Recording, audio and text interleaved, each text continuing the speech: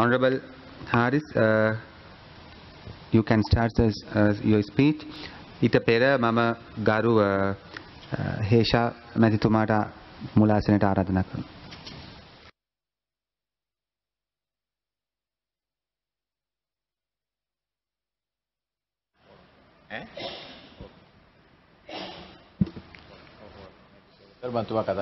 பிஸ்மில்லாஹிர்ரஹ்மானிர்ரஹீம்.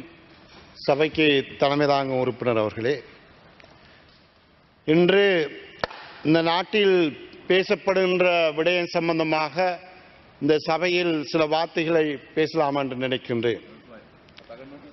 அண்மையில் இந்த நாட்டில் ஏற்பட்ட வன்முறை காரணமாக முஸ்லிம் சமூகத்தின் அரசியல் தலைமைகள் சில முக்கிய தீர்மானங்களை எடுக்க வேண்டியிருந்தது. அந்த தீர்மானம்தான் அமைச்சர்களாக இருந்தவர்கள் தங்களுடைய பதவிகளை ராஜினாமா செய்து இந்த நாட்டின் ஒற்றையாட்சிக்கும் நாட்டின் பாதுகாப்புக்கும் சமூகங்களின் ஒற்றுமைக்குமாக அந்த பெரும் விடயத்தை செய்தார்கள். அந்த விடயம் செய்தது சம்பந்தமாக இப்பொழுது எங்களுடைய மதிப்புக்குரிய கண்ணியத்துக்குரிய எங்களுடைய மகாநாயக்க எங்களுடைய பௌத்த தர்மத்தின் தலைவர்கள் இன்று மிக அன்பாக எங்களுடைய இந்த முஸ்லிம் அமைச்சர்களிடம் ராஜினாமா செய்த அமைச்சர்களிடம் வேண்டுகோள் விடுத்திருக்கின்றார்கள், மீண்டும் அந்த பதவிகளை எடுக்க வேண்டும் என்று. உண்மையிலே இந்த ராஜினாமா செய்தவன் என்ற ரீதியிலும் இந்த ராஜினாமாவை இந்த அமைச்சர்கள் செய்வதற்கு முன்னோடியாக நின்று உழைத்தவன் என்ற ரீதியிலும் அவர்களுடைய அந்த கருத்து சம்பந்தமாக நான் அவர்களுக்கு மிக கௌரவத்தை கொடுக்க விரும்புகின்றேன், மரியாதையை விரும்புகின்றேன். எங்களுக்கு மீதும் எங்கள் சமூகத்தின் மீதும் கண்ணியத்துக்குரிய அந்த எங்களுடைய அந்த மத தலைவர்கள் அவர்கள் வெளியிட்டுள்ள அந்த கருத்தானது எங்களுக்கு மிகப்பெரிய ஒரு ஆறுதலாகவும் எங்களுக்கு மிகப்பெரிய கண்ணியத்தையும் தந்திருக்கின்றது. இதை இன்று இந்த நாட்டு பெரும்பான்மை மக்கள் எமது முஸ்லிம் சமூகம் மீது வைத்திருந்த அந்த சந்தேகமும் அந்த பீதியும் இந்த தலைவர்களின் கருத்தினால் இன்று படிப்படியாக மறைந்து கொண்டிருக்கின்றது.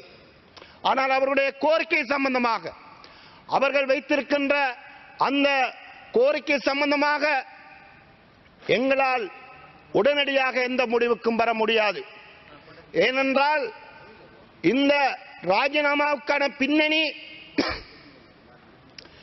இந்த அரசில் இருக்கின்ற அமைச்சர் ரிசாட் பதீதீன் அவர்களும் அதே போன்று ஏனைய ஆளுநர்களும் இந்த நாட்டின் சஹரானுடைய பயங்கரவாத குழுவுக்கு உதவி செய்தார்கள் என்று பெரும் குற்றச்சாட்டை இந்த நாட்டில் உள்ள பல அரசியல் முக்கியஸ்தர்கள் கூறிக்கொண்டு வருகின்றார்கள். அவ்வாறான ஒரு நிலைமையில் நாங்கள் மீண்டும் இவ்வாறான பதவிகளை எடுக்கின்ற பொழுது இந்த ஆளுநர்களையும் முன்னாள் அமைச்சர் ரிசாட் பதீதீனையும் இந்த அமைச்சு பதவியிலிருந்து முஸ்லிம் அமைச்சர்கள் அவர்களை பாதுகாப்பதற்காக அழுத்தம் கொடுக்கின்றார்கள் என்று மீண்டும் புரளியை கெடுப்பார்கள். இதனால் இந்த நாட்டில் வாழ்கின்ற முஸ்லிம் சமூகம் மீண்டும் பீதிக்குள்ளாக்கப்படும். எனவேதான் இந்த விடயம் சம்பந்தமாக எங்களால் எனது தனிப்பட்ட கருத்து, இந்த அமைச்சு பொறுப்பை எடுப்பதில் எந்தவித ஒரு ஆர்வத்தை எங்களால் காட்ட முடியாது. அது மட்டுமல்லாமல் இந்த நாட்டின் வாழ்கின்ற முஸ்லிம் சமூகம் இன்னும் பாதுகாப்பு உறுதிப்படுத்தப்படவில்லை. சிறைச்சாலைகளில் 2000க்கும் மேற்பட்டவர்கள் இன்றும் கைது செய்யப்பட்டு இன்று வாடிக்கொண்டிருக்கின்றார்கள். சஹரானுடைய குழுவினரை நாங்கள் விடுதலை செய்ய செல்லவில்லை. அப்பாவி இந்த முஸ்லிம் சகோதரர்கள் விடுதலை செய்யப்பட வேண்டும், அது நடைபெறவில்லை. அதே நேரம் எந்த ராஜினாமாவை செய்ய வேண்டும் என்று போராடினார்களோ எதிர்க்கட்சியில் இருந்த சில பார்லமெண்ட் பல கூக்குரர்கள், அதே போன்று போராட்டங்கள் கடந்த வாரம் நாடு பூராவும் பல பிரதேசங்களில் ஊர்வலங்கள், கண்டி புனித நகரில் பெரும் உண்ணாவிரதமும் ஆர்ப்பாட்டமும் என்று இந்த நாடே தள்ளாடிக் கொண்டிருந்த வேளையில் அந்த ராஜினாமா செய்த ஊடாகத்தான் நாங்கள் இதிலிருந்து அமர்வோம் என்று கூறியவர்கள் இதோடு இந்த பிரச்சனை முடிந்துவிடும், இவர்கள் அடங்கி விடுவார்கள், இவர்கள் இந்த கூக்குரல் இதோடு நின்றுவிடும் என்று எண்ணி நாங்கள் மிக நன்றிக்குடனும் பார்த்திருந்தோம். ஆனால் இன்று வெக்கம் இல்லாமல் என்று பேசுகின்றார்கள். இன்று மீண்டும் மீண்டும் இனவாதத்தை இன்று கக்குகின்றார்கள். இன்று வெக்கமில்லாமல் எனது இந்த பிரதேசமான கல்முனை சாய்ந்த மருதில் சதோஷ வாகனத்தில் சஹரானுடைய குழு வந்து சென்று என்று வேண்டுமென்று இந்த நாட்டில் மீண்டும் மக்கள் மத்தியில் பீதியை கிளறுகின்றார்கள். நாங்கள் அங்குள்ள போலீஸ் உயர் அதிகாரியிடம் விசாரித்த பொழுது அவ்வாறான ஒரு சதோஷ வாகனம் பாவிக்கப்படவில்லை. அங்கு வெறுமனே இவ்வாறான பொய் குற்றச்சாட்டுகளை மீண்டும் மீண்டும் கூறி இந்த நாட்டில் ஒரு இனவாதத்தின் ஊடாக அரசியலை செய்யலாம் என்று எண்ணுகின்றவர்கள் தயவு செய்து புரிந்து கொள்ள வேண்டும். இதில் நீங்கள் வெற்றியடைய போவதில்லை. மேலும் இந்த ராஜினாமா சம்பந்தமாக சில பத்திரிகைகள் இன்று காலையில் மற்றும் சில பத்திரிகைகளில் நாங்கள் ராஜினாமா கடிதம் அனுப்பப்படவில்லை, நாங்கள் இந்த அமைச்சுகளில் கடமையாற்றுகின்றோம் என்று பொய்யான ஒரு பெரும் கதையினை சொல்லி இருக்கின்றார்கள். அவர்களுக்கு சொல்ல விரும்புவது, நாங்கள் இந்த ராஜினாமா கடிதத்தை எப்பொழுதோ ஜனாதிபதிக்கு அனுப்பிவிட்டோம். ராஜினாமா பின்பு நாங்கள் யாரும் இந்த அமைச்சர்களுக்கு செல்லவில்லை. எங்களுடைய பாசையை சொல்ல போனால் எங்களுடைய பெருந்தலைவர் அஷ்ரப் அடிக்கடி சொல்லி இருக்கின்றார், இந்த அமைச்சு பதவிகள் என்பது எங்களுடைய கால்களில் தூசுகளுக்கு சமமானது. இந்த அமைச்சு பதவிகளுக்காக, அமைச்சு பதவியிலிருந்து பணம் சம்பாதிப்பதற்காக நாங்கள் அரசியலுக்கு வரவில்லை. இந்த நாட்டை கட்டியெழுப்ப வேண்டும், இந்த நாட்டிலுள்ள மக்களுக்கு சேவை செய்ய வேண்டும். அதற்காகவே நாங்கள் இந்த அரசியலில் இருந்து கொண்டிருக்கின்றோம். எனவேதான் கீழ்த்தரமாக இந்த இனவாத பிரச்சாரங்களை நிறுத்த வேண்டும். முஸ்லிம் சமூகம் இன்று எங்கள் மீது நம்பிக்கை வைத்திருக்கின்றது, அதை உங்களால் உடைக்க முடியாது. சமூகம் ராஜினாமாவின் ஊடாக, முஸ்லிம் பார்லமெண்ட் உறுப்பினர்கள் ஒற்றுமையின் ஊடாக எங்கள் மீது முஸ்லிம் சமூகத்தின் இளைஞர்கள், பொதுமக்கள் எல்லோரும் நம்பிக்கை வைத்திருக்கின்றார்கள். அவர்களை நாங்கள் அவர்களுடைய நம்பிக்கையை வீணடிக்க மாட்டோம்.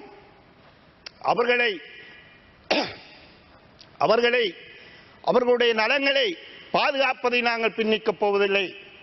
முஸ்லிம் சமூக அவர்களுக்கு நாங்கள் சொல்லுகின்ற விடயம், நீங்கள் தைரியமாக இருக்க வேண்டும். நாங்கள் இந்த நாட்டின் பிரஜைகள், இந்த நாட்டில் நாங்கள் ஒரு நாட்டை பிரிக்க வேண்டும், அல்லது ஒரு மாகாணத்தை பிரிக்க வேண்டும், அல்லது போலீஸ் அதிகாரம் வேண்டும், அல்லது சமஷ்டி அதிகாரம் வேண்டும் என்பதற்காக இந்த நாட்டின் பிரிவினைக்காக போராடுகின்ற ஒரு சமூகம் அல்ல. பிரிட்டிஷ் ஆட்சி காலத்திலும் இந்த நாட்டில் சுதந்திரத்துக்கு இந்த பிரிட்டிஷாருக்கு எதிராக அன்றிருந்த மன்னர்களை பாதுகாப்பதற்காக பெண்மணி கூட உயிரிழந்திருக்கின்றார். அதே போன்று எனது பிரதேசத்தில் ஆங்கிலேயருக்கு எதிராக இந்த நாட்டின் சிங்கள தலைவரோடு போராடிய 7 பேர் சிறைக்கு சென்றார்கள் கல்முனை சம்மாந்திரை பிரதேசத்தில் இருந்து. அதே போன்று நாடு பூராவும் இந்த நாட்டின் விடுதலைக்காக போராடிய முஸ்லிம் தலைவர்கள் இருந்து கொண்டிருக்கின்றார்கள். எனவேதான் முஸ்லிம் சமூகத்துக்கு சொல்லுகின்ற விடயம், நாங்கள் எங்கள் மீது வைத்திருக்கின்ற நம்பிக்கையை நாங்கள் துரோகம் செய்ய மாட்டோம். இந்த அமைச்சு பதவிகளை ஓடோடி சென்று பாரம் எடுக்க மாட்டோம்.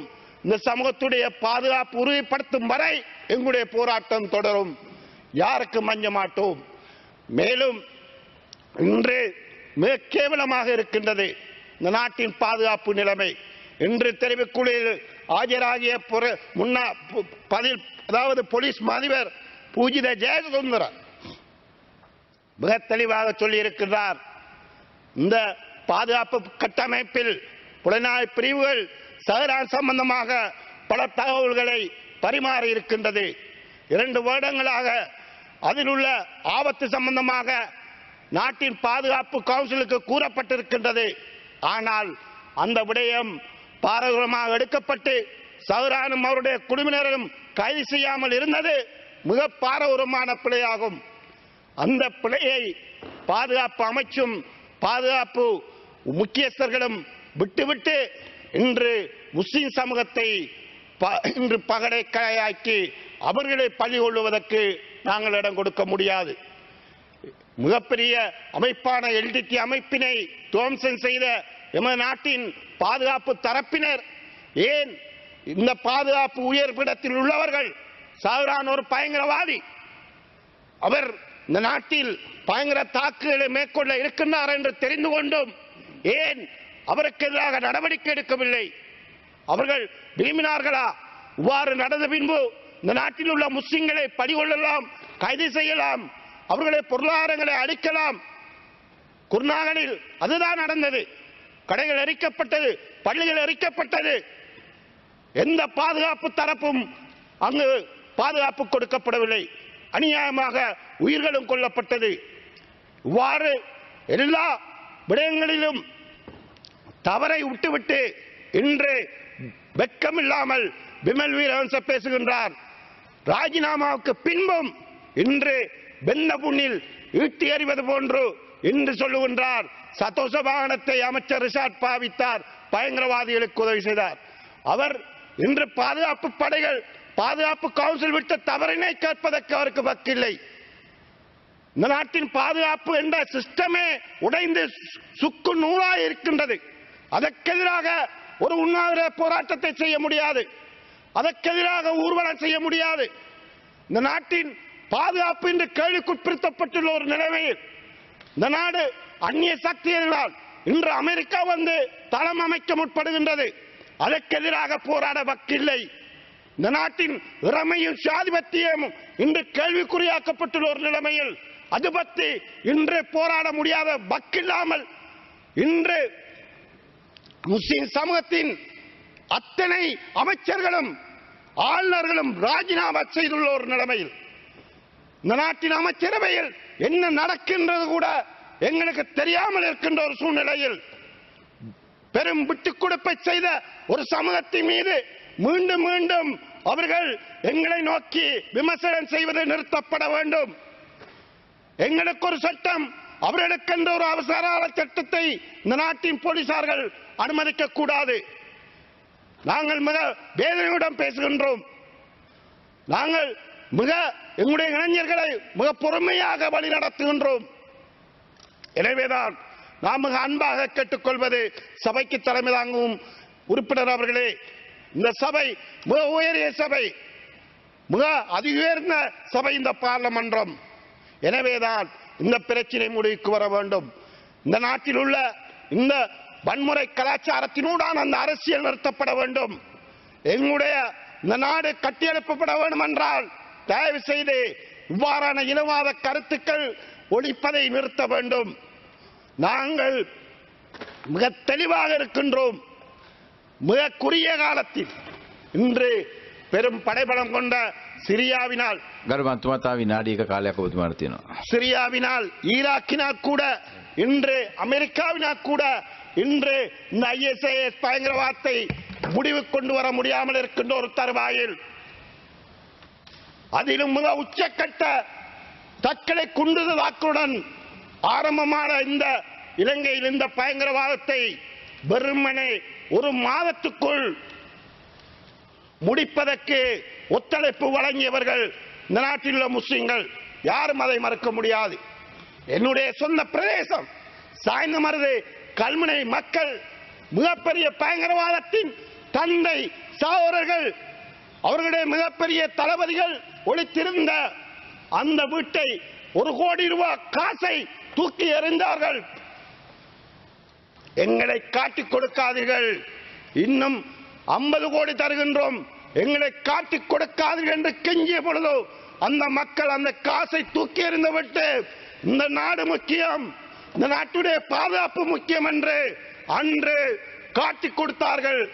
அந்த சாய்ந்தமரு அந்த சம்பவத்துடன் இந்த பயங்கரவாதம் இந்த நாட்டில் ஒழிக்கப்பட்டு விட்டது. எஞ்சிய உறுப்பினர்களையும் கைது செய்வதற்கு தகவல் கொடுத்து இன்று சிறையில் அடைக்கப்பட்டுள்ளார்கள். இவ்வாறு ஒரு மாதத்துக்குள் இந்த பயங்கரவாதத்தை ஒழித்து இன்று பாருங்கள் நாடு எவ்வளவு அமைதியாக இருக்கின்றது. எங்கு குண்டு பீரி, எங்கு அச்சம், எல்லோரும் சந்தோஷமாக வடமைக்கு திரும்புகின்ற பொழுது வெக்கமில்லாமல் இன்று எதிர்வரும் ஜனாதிபதி தேர்தலை மையமாக வைத்து என்று கூக்குரல் இடுகின்றார்கள்.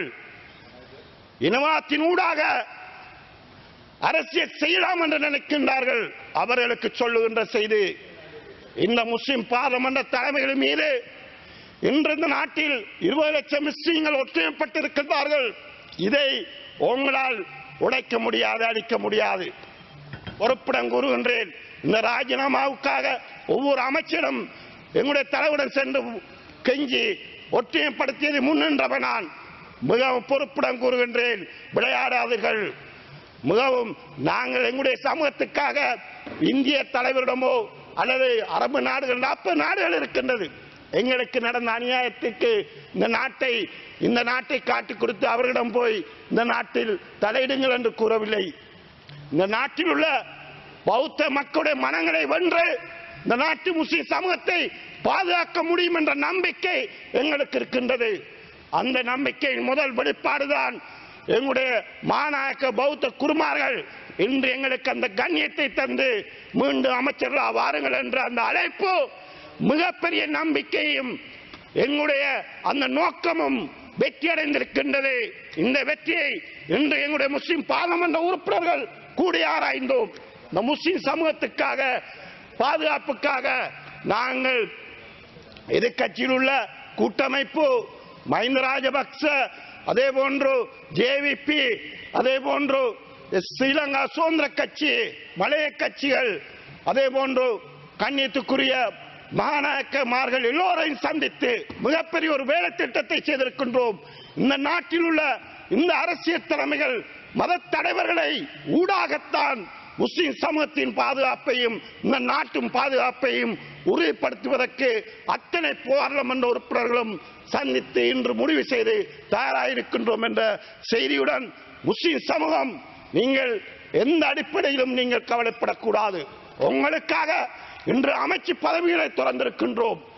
இதற்கு மேல் எதை செய்ய வேண்டுமோ அத்தனை செய்வதற்கு நாங்கள் தயாராக இருக்கின்றோம் என்று கூறி விடைபெறுகின்றோம். நன்றி.